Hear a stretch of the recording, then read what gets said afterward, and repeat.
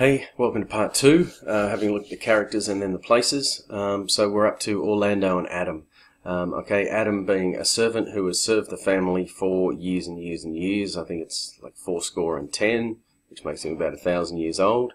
Okay, so I suppose the first sign of belonging and loyalty from Adam is that he approaches Orlando and says, "Your brother Oliver is planning on killing you tonight. How about you leave?" Orlando's like, "Dude, I can't leave. I've got no cash." Adam offers, "I have 500 crowns. Okay.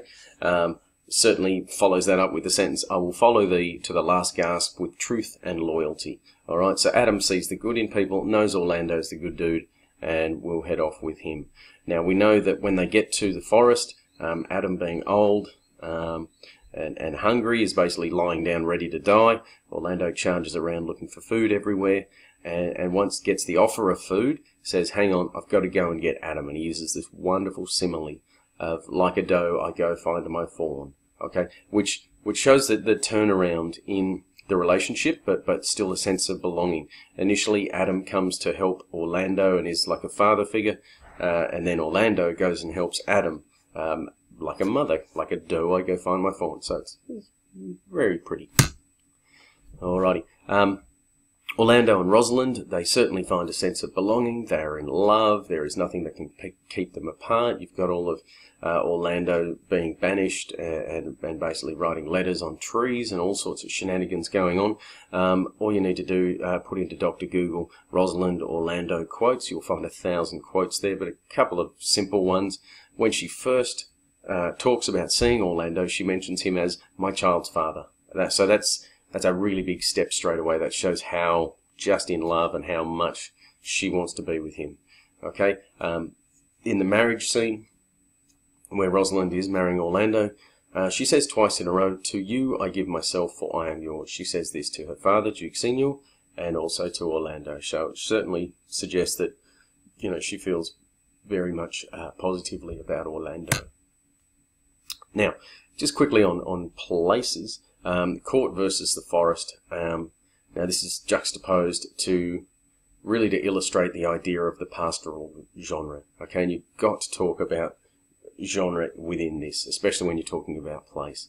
Okay, the idea of the pastoral genre is that nature and farms and rural life is a wonderful, great thing, and this is certainly emphasized, and Shakespeare juxtaposes this with the court being hostile and corrupt and full of political intrigue.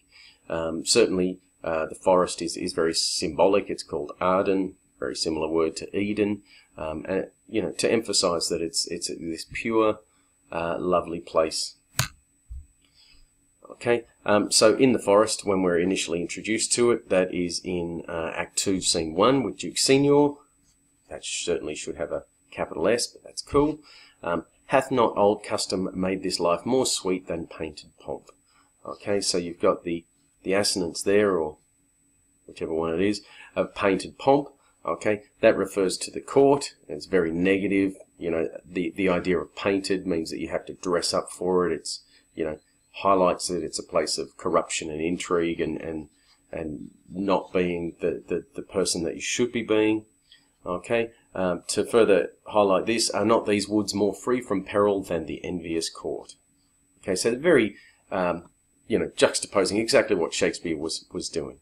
And he certainly refers to himself and all of the people hanging around him as brothers in exile. Okay, and the idea of brothers certainly highlights that sense of belonging there within the forest. To emphasize the idea of forest versus court, Duke Ferdinand is basically highlighting how different it can be for the two girls if they are separated. To Celia, "And thou wilt show more bright and seem more virtuous when she is gone," once we get rid of Rosalind. Rosalind's reason for being banished, "Thou art thy father's daughter," that's enough. And even Orlando, I would thou hadst been some son to some man else. I wish you were someone else's son. So there's a lot of real negativity that Shakespeare highlights in the court, and that's all coming from Duke Frederick. Okay, just our last little dude is our our little Jacques. Okay, the repetition throughout the whole play of Melancholy Jacques. So to your pleasures, I am for other than for dancing measures. You guys go have your fun. This is at a wedding, Act 5, Scene 4. I'm not going to have my fun. That's not what I do. I'm not that kind of person.